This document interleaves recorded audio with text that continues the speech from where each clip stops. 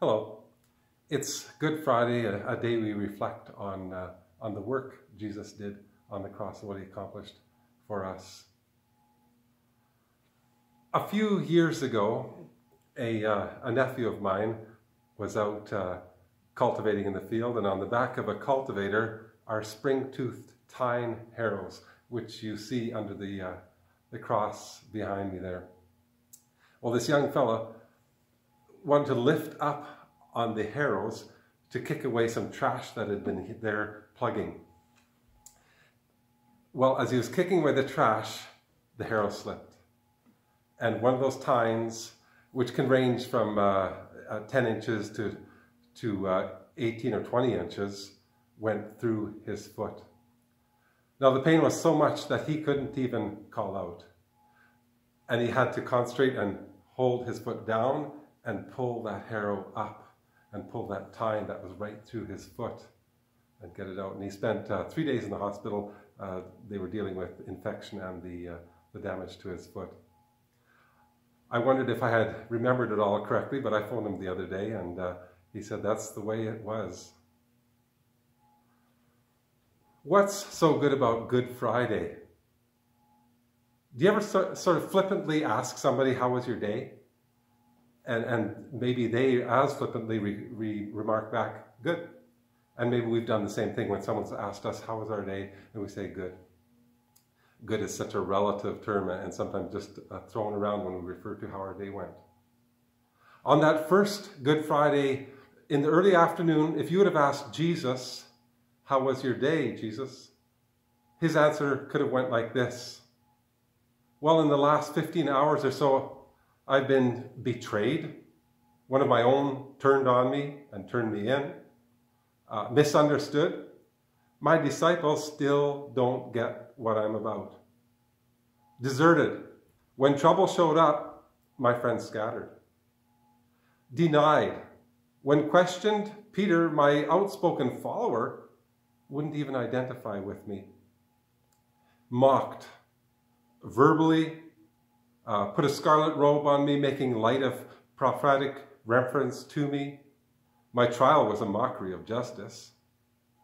Then I was crowned with a wreath of thorns, adding physically painful element to the mockery that these soldiers and authorities were engaged in. I was slapped, beaten, and spit on. I was whipped, and this whip had strips of leather with metal or bones tied near the ends, so it would tear out pieces of flesh. And then I was nailed to a cross. There was nails through my hands and feet and left there to die. Good Friday. If you ever asked a soldier, what if you had to go to war? Or what if you get in a position of putting your life on the line? They'll probably say something like, well, that's what I'm trained for. That's what I do. I'm a soldier.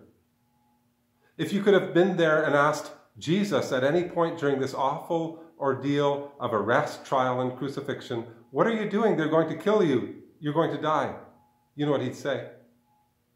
That's what I'm here for. That's exactly what I'm about. I'm the Savior. Romans 5:8 says, God demonstrated his love for us, and that while we were still sinners, Christ died for us. He had a plan to redeem us. John 10:18 says, Jesus says there, no one takes my life from me. I lay it down myself. There's power and prerogative to carry out the plan. John 3:16, for God so loved the world that he gave his only begotten Son, that whoever believes in him should not perish, but have everlasting life. There's a process of sacrifice and atonement to give us everlasting life. And John 10:10, Jesus said again, I have come that you might have life, and a life more abundantly. There's a product, and that was changed lives. So what's so good about Good Friday? Well, it was a painful day for Jesus, but it was a productive day. His great pain offers us great gain. By dying, he paid the price for the sins of men and women the world over. It's good news for us. As human beings, that are sinful by nature.